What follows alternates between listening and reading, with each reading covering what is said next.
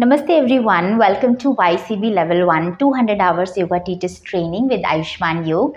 My name is Nidhi and I'm going to be your companion in this journey. Let's begin. Right, so today we are going to study Shatkarma. Now, Shatkarma is a very important topic, so please pay attention. Also, may I make this thing very clear that this is not a follow along video. At no point of time this video is apt enough for you to start doing any practice.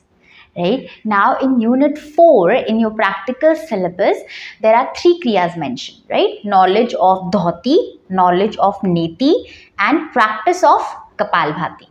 So we will see all these 3 kriyas in your practical syllabus one more time. But I'm sure that all of you are doing your practice every day and Kapalbhati is covered in the practice videos, right? So now the information which we are going to discuss in this video is going to be theoretical only. Okay, moving forward. So Shatkarma. Shat means 6, Karma means action. 6 actions which are suggested in Hatha Yoga science to clean the internal organs for the internal organ purification, right? What are these Shatkarmas? These are dhoti, basti, neti, trataka, noli and kapalbhati. 6. Now we are going to do a comparative study from 2 Hatha Yoga texts, Hatha Yoga Pradipika and Gheranda Samhita. A quick refresher on these 2 texts, Hatha Yoga Pradipika and Gheranda Samhita both. These are 2 of the most popular Hatha Yoga texts. Hatha Yoga Pradipika is written by sage Swatmaram Suri. The yogic structure, the practice of yoga which is suggested in Hatha Yoga Pradipika is known as Chaturanga Yoga as it has 4 limbs. These are asana, pranayama, mudra and bandha and nad anusandhana. Gheranda Samhita is a collection of study given by sage Gherand to his disciple Chandrakapali. The structure of yogic practices given in Gheranda Samhita is known as Saptanga Yoga, also known as Ghatasya Yoga. It has 7 limbs. These are Shatkarma, Asana, Mudra, Pratyahar, Pranayama, Dhyan and Samadhi. So we are going to study these Shatkarmas in the context of these 2 texts. First one is dhoti. So in Hatha Yoga Pradipika, the process of dhoti is mentioned as take a cloth which is 4 fingers wide, which is 7 to 8 centimeter approx and 15 handspan long, right, which is around 1.5 meter. Now this cloth needs to be soaked in the saline water, right? Now how to make saline water? So on internet you will find different ratio of water and salt. I will tell you what my teachers have taught me. It's 1 liter of water is to 1 teaspoon of salt, right? You will boil this water and bring it to the lukewarm temperature. So this cloth needs to be soaked into the saline water. Now why saline water? Because we are trying to match body's internal temperature. So if we do not use the saline water and if we use, let's say, cold water or water without salt, then body will treat the water as a foreign element and we will not be able to achieve the expected outcome of the karma. In all the karma, you will be using the saline water, right? So the water is soaked in the saline water. Now we'll sit in squatting position. The hips will either be resting onto the floor or on a brick. Then you will slowly start to swallow the cloth up to 2/3 of the cloth. Now this cloth can be left inside the stomach from 5 to 20 minutes, not more than that. If you leave the cloth more than 20 minutes, then what will happen? Body will start to digest the cloth, right? So we will leave the cloth inside the stomach for the suggested time and then we will start to take the cloth out, right? As we will take the cloth out, we will see the residue of the food onto the cloth. This type of cleaning is known as Vastra Dhoti as explained in Hatha Yoga Pradipika. Now in Gheranda Samhita, 4 types of dhotis are mentioned. Antar dhoti, Dant dhoti, Hrid Dhoti and Mool Shodhan. Under Antar Dhoti, there are 4 types of dhoti mentioned. First is Vatsar. Vat is element air. So the cleaning done with the element air is known as Vatsar, also known as the Plavini. Now the process involves gulping down the air through the mouth in Kaki Mudra. Kaki Mudra is when you shape your mouth like the beak of a crow, like this.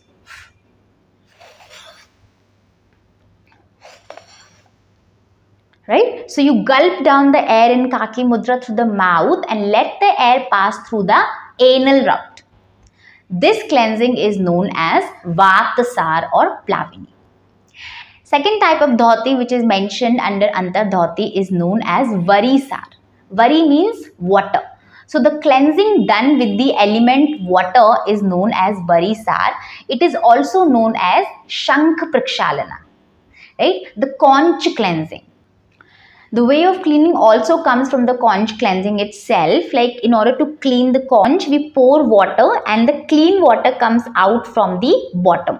Similarly, in Shankh Prakshalana, one needs to treat the body as the conch. So you pour water from the mouth, you drink water, and the exactly clean water is expected to come out from the anal route. Now, one may wonder that when we usually drink water, the water takes the route of mouth to the stomach, to the small intestine, to the kidney, and then to the bladder, right? In Shankha Prakshalana Kriya, we are expecting to alter that route. So, the water takes the route of mouth to stomach, to small intestine, to large intestine, and then to the anal cavity, right? Now, let's see how it is done. Now, before that, Shankha Prakshalana is done with 2 approaches, Laghu Shankha Prakshalana and Dirgha Shankha Prakshalana. The difference is in amount of water we take, right? So, in Laghu Shankha Prakshalana, let's say we take 3 to 4 or 5 to 6 liters of water, and in Dirgha Shankha Prakshalana, one will take 7 to 8 or maybe 8 to 10 liters of water. In Dirgha Shankha Prakshalana, it also takes 3 to 4 hours of time, and as I said, that exactly clean water is expected to come out of the anal route. Now, let's see the process of this cleansing in the context of Laghu Shankha Prakshalana. So, first we prepare 3 to 4 liters of saline water. Then, we gulp down the water. Okay, you do not have to take water one sip at a time. You have to gulp down the water as fast as you can. And always drink the water in the seating position. Why is that? We'll discuss some other time. Now, once you have taken enough amount of water, you have to do 5 asana. These are Tadasana, Tiryak Tadasana, Kati Chakrasana, Tiryak Bhujangasana and Udarakarshana.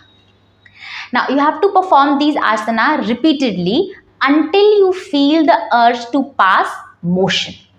Then you will go to the washroom, finish the business, and then you'll come back again, drink the water again, perform the asana and repeat the entire process until the water gets over. This type of cleansing is known as Varisar or Shankha Prakshalana. Third type of dhoti which is mentioned under Antar Dhoti is known as Vanisar. Vani means fire. So the cleansing done with the element fire is known as Vanisar, also known as the Agnisar Kriya. Right? Now the process involves standing with feet keeping shoulder width distance apart. Inhale, exhale and bend forward. Hold the breath in Baha Kumbhak and then try to touch the navel against the spine 100 times. Right? Now this count is given in the text, but beginners can also begin with 20 counts or 30 counts or as per the capacity and then take it from there. Right? In another variation of Vanisar or Agnisar Kriya, people also do it in the sitting position. Right? So, Vanisar Kriya. The fourth type of dhoti which is mentioned under Antar Dhoti is known as Bahishkrita or the rectal cleansing. Now, this is a very advanced practice of cleaning the rectum which is also known as Shakti Nadi.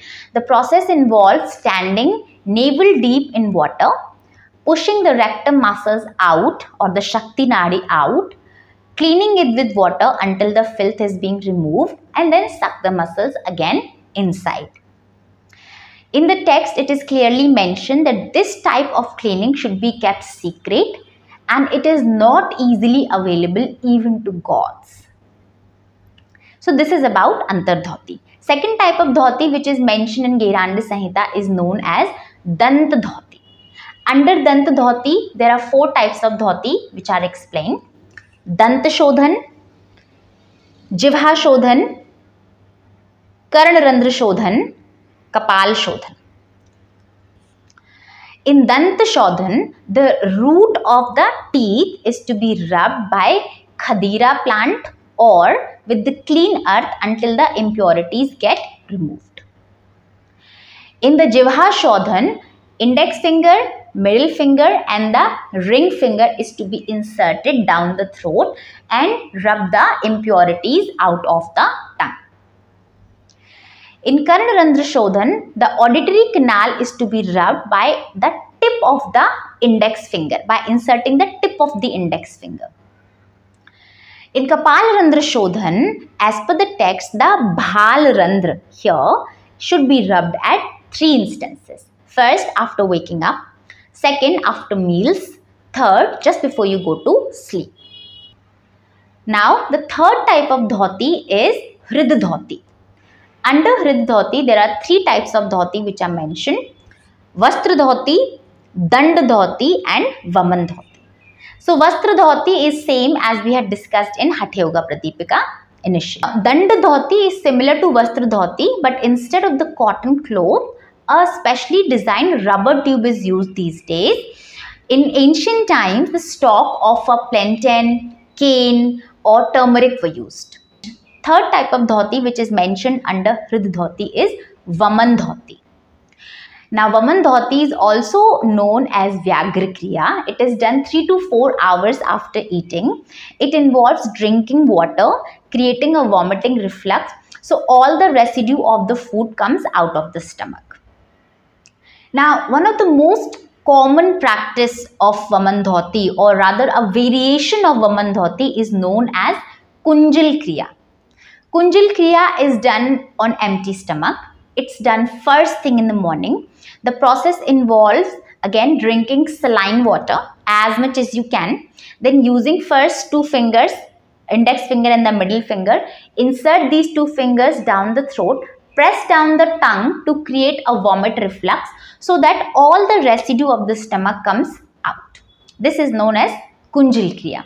Now, this variation of Vaman Dhoti is not really mentioned in Gheranda Samhita. In Gheranda Samhita, only the Vyagra Kriya is mentioned. So, this appears to be the contribution of the modern yoga teachers. Right? Somebody who might have done the commentary on Gheranda Samhita, or somebody who wanted this to be more approachable to people. Right? But it definitely is a modern addition. Right, moving forward. Fourth type of dhoti which is mentioned in Gheranda Samhita is known as Mool Shodhan. Right? The process involves standing navel deep in water and cleaning the rectum muscles with either the stem of a turmeric or with middle finger in water again and again. Right? Now, this covers the entire dhoti in Hatha Yoga Pradipika as well as in Gheranda Samhita. Let's talk about the contraindications of dhoti. Who should not be doing dhoti? Right? So, because it involves the GI tract. So, anybody who has intestinal ulcer, stomach ulcer, pregnant women, anybody who is recovering from a recent abdominal surgery should not be doing dhoti kriya. Right? Also, people who have high blood pressure or heart disease, they should also not be doing dhoti practice. Now, what are the benefits of dhoti? So, one of the obvious benefit of dhoti is that anybody who has stomach issues like constipation, bloating, sluggish digestion, indigestion, loss of appetite, dhoti kriya is beneficial in all of these issues. Right? Now, as per Hatha Yoga Pradipika, cough, asthma, spleen disease, leprosy and 20 kinds of disease which occur due to excess mucus can be removed by the regular practice of dhoti karma. Is it too much information already? We have only covered one karma so far. We have to cover 5 more. So, well, just make good notes, go through the information 2-3 times and you will start to register it. Okay? Good. Now, moving forward. Second kriya is Basti Karma, or known as yogic enema. Now, in Hatha Yoga Pradipika, the process is mentioned as standing navel deep in water and insert a tube in the anal muscles and then contract the anus again and again. This type of cleansing is referred as Basti as per Hatha Yoga Pradipika. In Gheranda Samhita, 2 types of Basti are mentioned, Jal Basti and Sthal Basti. Jal Basti is same as per Hatha Yoga Pradipika. In Sthal Basti, or it is also known as Shushk Basti, the process is to come in Viparit Karni Asana and performing Ashwini Mudra. Right? Ashwini Mudra involves contraction and relaxation of anal muscles again and again. Right? So, the process of Shushk Basti. Now, the contraindications. Who should not be doing Basti Karma? So, because it involves rectal muscle. So, anybody who has rectal bleeding, piles, ulcerative colitis, colon cancer should not be performing Basti Karma. Now, what are the benefits of Basti Karma? So, one of the obvious benefit is complete cleansing of large intestine. So, it removes old stool, excess bacteria, excess heat, threadworms from the large intestine. Right? Apart from that, enlargement of the glands and spleen and all diseases arising from excess air, bile and mucus are eliminated through the consistent practice of the Basti Karma. Third karma which we are going to discuss is the Neti Karma or the nasal irrigation. Now in Hatha Yoga Pradipika as well as in Gheranda Samhita, Sutra Neti is mentioned. The process involves taking a soft thread. There are specially designed thread available these days to perform this karma. Insert that thread from one nostril so it comes out from the mouth. Then we can grab both the ends and rub the thread through the channel to clean the channel completely. Right? This is the process of Sutra Neti as mentioned in Hatha Yoga Pradipika as well as in Gheranda Samhita. Now, there are some variations of the Neti Karma which again appears to be the contribution of the modern yoga teachers. Right? These are Jalaneti, Dugdhaneti and Ghritaneti. So, Dugdhaneti and Ghritaneti seems to have therapeutic benefit and these are to be done strictly when advised by the Ayurvedic doctor or by the yoga therapist under their guidance only. Jalaneti on the other hand might be the most popular way of performing the Neti Kriya. Right? Now, these 3 practices are not really mentioned in Gheranda Samhita. As I mentioned before, that this looks like the contribution of some modern yoga teachers. The idea behind these variations might have been to make the knowledge as available, as approachable to people as possible. This might have been added by somebody who has done commentaries on Gheranda Samhita. Right? I have got this knowledge through my teachers. Right? So, Jalaneti, we'll see how the Jalaneti is done. So, there are specially designed Neti pots available to perform the practice, or one can also use the traditional Indian lota. Right? So, the process involves preparing the saline water. Right? And then for the practical purpose, we will lean over the sink and tilt the neck a little upward. Right? Then the tip of the long spout of the Neti pot is to be inserted into one of the nostril and then we'll start to pour water in a way that it comes out through the other nostril. Right? Same thing we will repeat through the other nostril as well. Now, once that is done, step 2 is that this process is immediately to be followed by Kapalbhati to ensure that there is no remaining water in the channel. So, what will you do? You will make a fist like this, keep it down the nose and perform Kapalbhati. Right? Like this. So, as you will do this, you will see the water droplets coming out of the nostril. We will continue to do that until there are no more water droplet coming out of the nostril. The third step is doing some warm-up movements to ensure the absorption or evaporation of whatever water is remaining into the channel now, right? So we will rub the throat. By using 2 fingers, we'll rub back of the ear, beside the nostril, over the sinus and the forehead, right? This completes the Neti Karma. Now the contraindications of Neti. Who should not be doing Neti? So the one of the very obvious contraindication is excessive blocked nose, right? Or if somebody has any internal nasal infection, then also one should not be doing Neti. Now the benefits of Neti practice, it involves removal of excessive mucus from the nostril, from the sinus, from the associated passages, so that the air can flow without any obstruction. It also exerts relaxing effort on the eyes by activating the tear ducts and the tear glands. Now the fourth karma is Trataka, or the concentrated gazing. In Hatha Yoga Pradipika as well as in Gheranda Samhita, the process is the same. It involves gazing at an object until the tears come out, right? So Tratakas is of 2 types, Bahiranga Trataka and Antaranga Trataka. Bahiranga Trataka involves gazing at the object. Antaranga Trataka involves visualizing that object with the closed eyes. Now Trataka is done with various objects, but the most common way of practicing Trataka might be the candle gazing or the Jyoti Trataka, right? So how the process is done, we'll light the candle and keep it at the level of the eyes, right? Then you will sit in a relaxing posture and you will gaze at the blue flame, the flame which is just above the candle wick. We'll gaze at the blue flame until the tears start falling. Now we will close the eyes and visualize the flame with the closed eyes, right? This process is known as the Trataka, or the concentrated gazing. Now, who should not be doing Trataka?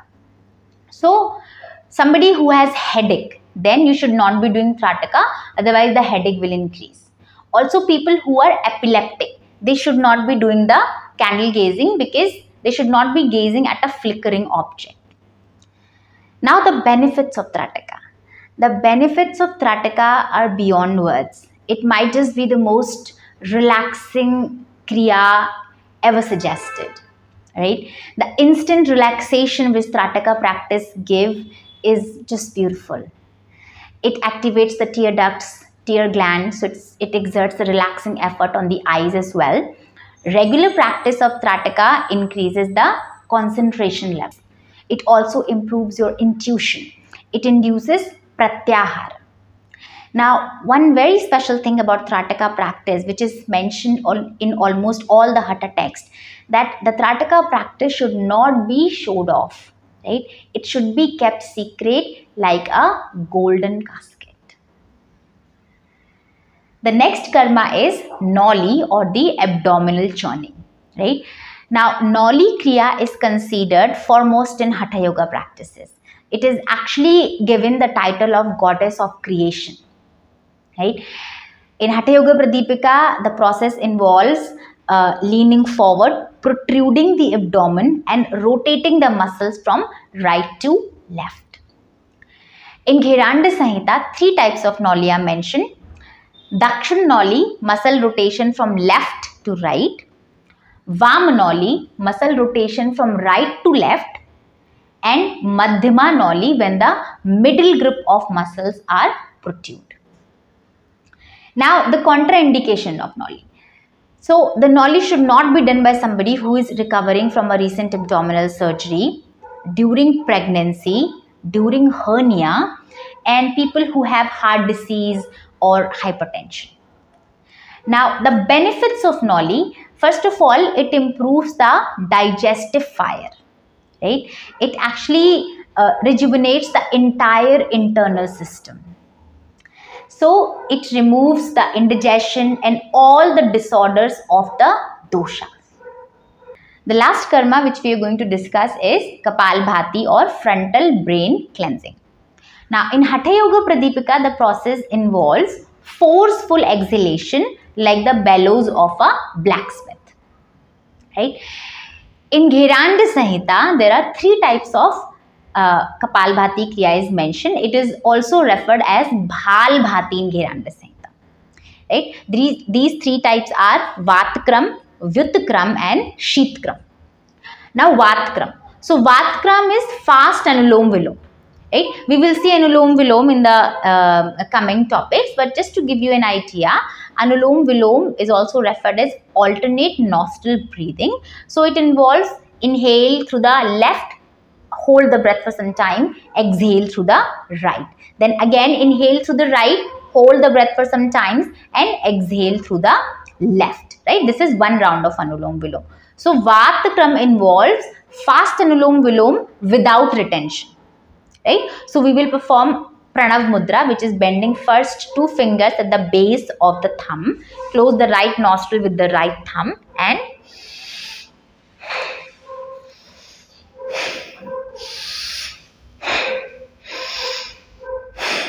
right? This is Vatkrama, fast Anulom Vilom but without retention. Now the second karma mentioned in Gheranda Samhita is Vyutkram. Right? So Vyutkram involves drawing water through the mouth and expelling it through the nostril. Third is Sheetkram, which involves drawing water through the mouth and expelling it through the nostril. Now contraindication of Kapalbhati. Who should not be performing Kapalbhati? So anybody who has high or low blood pressure, heart disease, hernia, gastric ulcer, epilepsy, vertigo, etc., they should not be performing Kapalbhati, even during pregnancy. Now the benefits of Kapalbhati.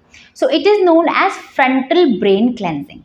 Right? So the brain has 4 sections. We'll read about those sections in the anatomy chapter.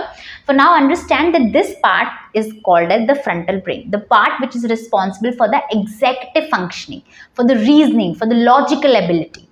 Right? So Kapalbhati works on this part of the brain. So it improves your logics, your executive functioning.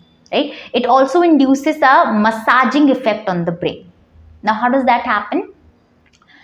Right. So there is a fluid called as cerebrospinal fluid. This fluid surrounds the vertebral column as well as the brain. Now, every time we inhale, this fluid contracts a little.